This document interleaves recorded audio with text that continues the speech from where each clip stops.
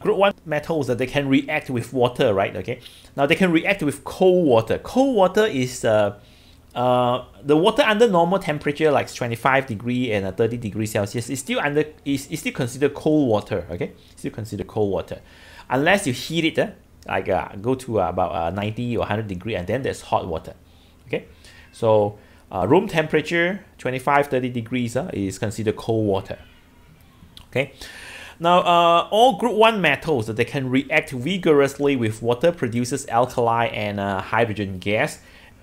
So then you can see that they react very fast. Okay, so they react vigorously, and at the same time you can see that there are gases produced, and that gas is hydrogen gas. If you test the gas, and you will find that is hydrogen gas. Okay. So group 1 metals react with water, it will produce alkali. Okay, now all alkali are hydroxide. Alkali are hydroxide. Okay, and at the same time, hydrogen gas is released. Okay, so that is the video that I showed you last week. Now, under these reactions, okay, there are a few observations. First, you will realize that lithium, sodium, and potassium, they floods and move around on the surface of the water, right? Okay, and then they dissolve in the water.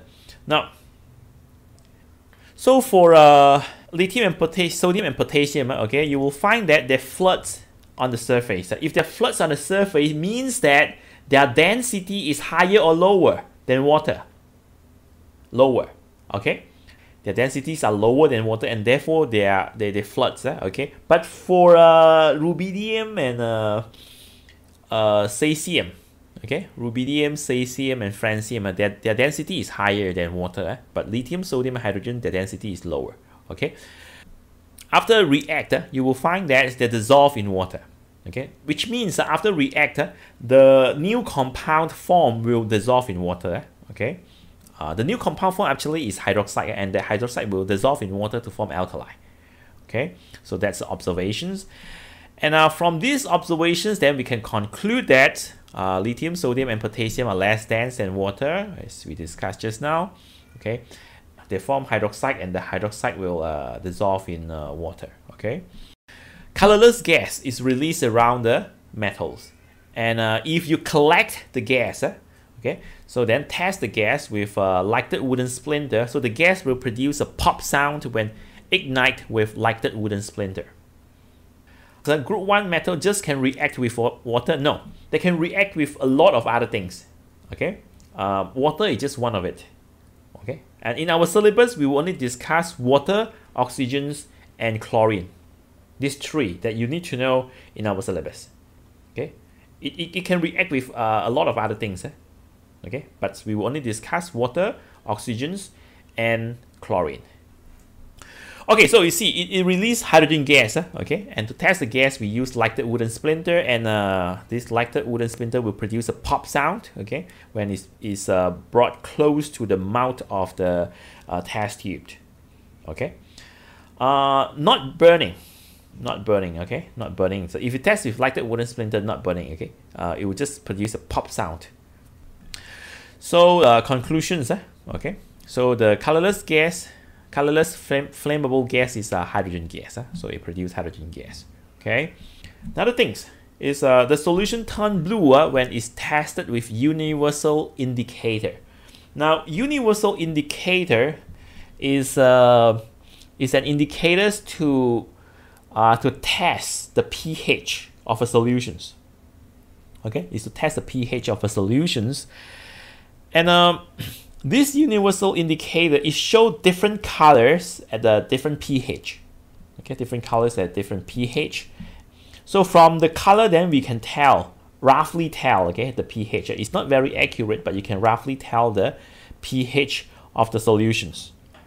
So what's the colors of the universal indicator at different pH? Okay, now let me show you, because we are going to discuss this in acids and bases, but for the time being, I'll let you know what's the colors of this universal indicators at different pH. Okay, now the colors of the universal indicators is exactly the same as the colors of the rainbow. The colors of the rainbow, okay? So I believe you have memorized the colors of the rainbow, right? So can any of you tell me what's the first colors of the rainbow? Red. Okay, let's start with red. Okay, red. Orange, yes, okay. Yellow, okay.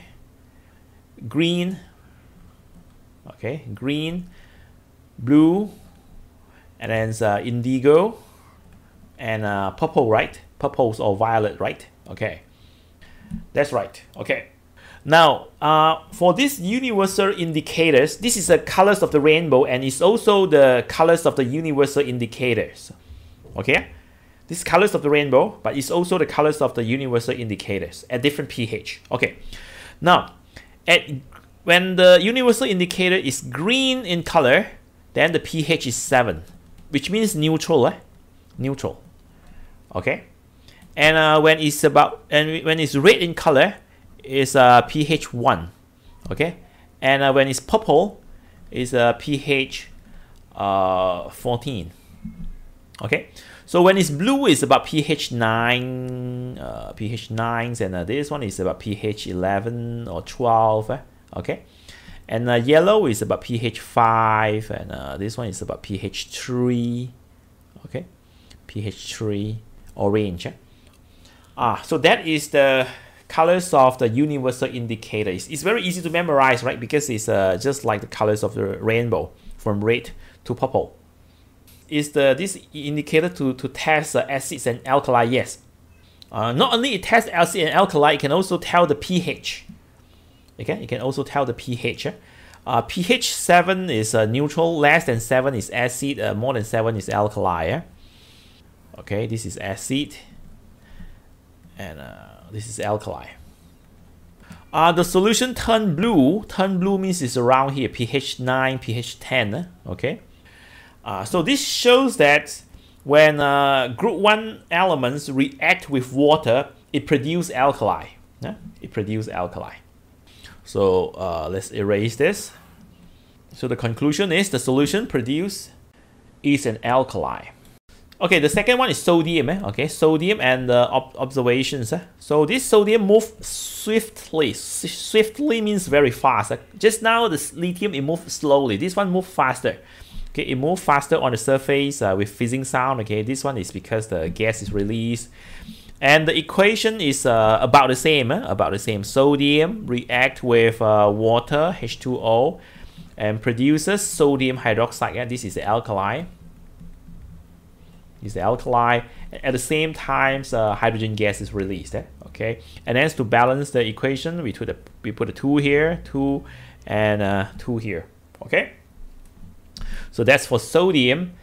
And potassium is also more or less the same, and except this it moves very fast, react violently with water. Means react very fast and move very fast. And then so it will burn. Okay, it burned with a purple. Actually, it burned with a purple flame. Okay. Now, why it burned is because hydrogen gas is a flammable gas. Okay. During these reactions, a lot of heat is released. So this heat can ignite the hydrogen gas and make it burn with some flame. Okay, it will burn. For sodium, sometimes you can see the flame, okay, but usually you don't see, sometimes. But for potassium, yes, usually you can see the flame. So it will react very fast, and sometimes it burns, okay, it burns. And the equation is also the same, okay, potassium with water, okay. And then produce alkali, potassium hydroxide, and hydrogen gas. Okay, and to balance it, put a 2, 2, 2 here. So what's the balance equation for sodium? It's the same as lithium. Okay, 2, 2, 2 here. Okay, same as lithium, and it's also same as this potassium. 2, 2, 2 here. Okay, hydrogen is just 1. Okay, the others are 2, 2, 2. Okay, so that is the equations for the reactions.